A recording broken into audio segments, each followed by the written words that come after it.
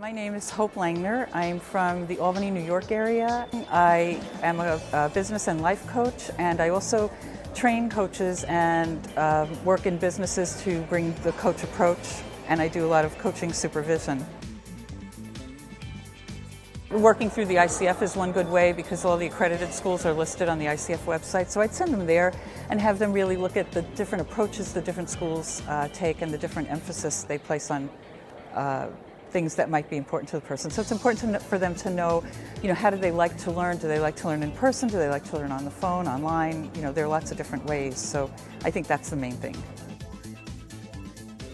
Coached a certain number of hours, you've had a certain number of hours of coach-specific training that has been approved by the ICF, and that you've worked with your own coach and had supervised coaching as well. I really like to coach people that are really excited about learning more about themselves and expanding who they are. So I coach a range of people from business owners and managers in larger organizations to social activists to people that just want to make changes in their own lives.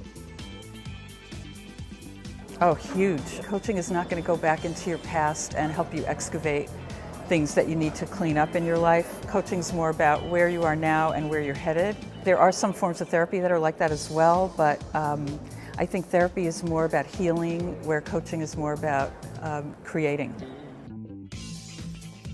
One of the ways I know my clients find me is word of mouth. So one thing is to, however they've heard of coaching, to talk to the people they've heard about it from and find out what do they look for in a coach, what are they admiring in the coaching they're getting, or what do they know about coaching.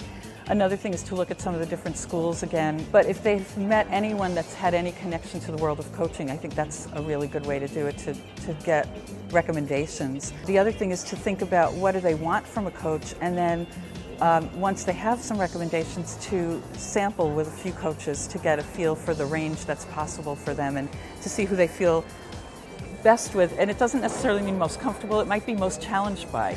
It's really finding somebody that's a match for who they are and what they're after in their life. About 3, because I think more than that it gets really confusing. Less than that you're looking at either or, so I think 3 gives you a little bit of a range, and if nobody resonates, then do another round of 3. What's your philosophy of coaching, or what do you love about coaching, to get a sense of who this person is? Are you somebody who tends to hold my feet to the fire? Are you a real action-oriented coach, or are you somebody who's more oriented toward the experience of who I am? And a lot depends, again, on what the person is after in the coaching that they're seeking. I'm really good at helping people get clearer about their own strengths and their own internal alignment. So I find often when people aren't as effective as they can be, it's because there's some part of them that's not aligned with what they're trying to do.